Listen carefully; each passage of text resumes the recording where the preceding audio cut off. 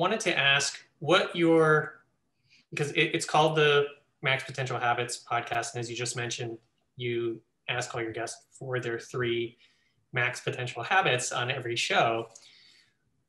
So I'm just curious if you can maybe tell us the story of where the idea of that as kind of a message came from, like why people's top 3 habits, why max potential habits? If you were going to have any kind of a podcast or any kind of a show, why was it that? I love that you're asking this because I'm actually renaming it in 2021 and I'm not doing interviews anymore. And this is the fun part of pivoting in businesses, right? So like for me, when I started Max Potential Habits, I had recently before that started a co-hosted podcast with someone, and it was really fun, but we decided like, oh, we've got so much other momentum going in our businesses. If we're not going to monetize it, let's drop it. So we did about, I don't know, 20 episodes.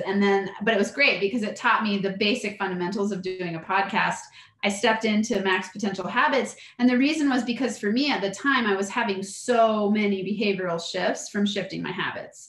And I was so focused on mindset and habits that it made sense. I thought, what is the core principle of outcomes for people? And it's habits. Right? Your mindset is a habit. Your thoughts are a habit. Your outcomes are a habit. So I thought, I always love to help people get from point A to point Z the fastest possible. So I go, we got to break down your habits. We got to look at what are your habitual thoughts that are keeping you stuck? What are your habitual actions that are keeping you stuck? What are your habitual feelings that are keeping you stuck?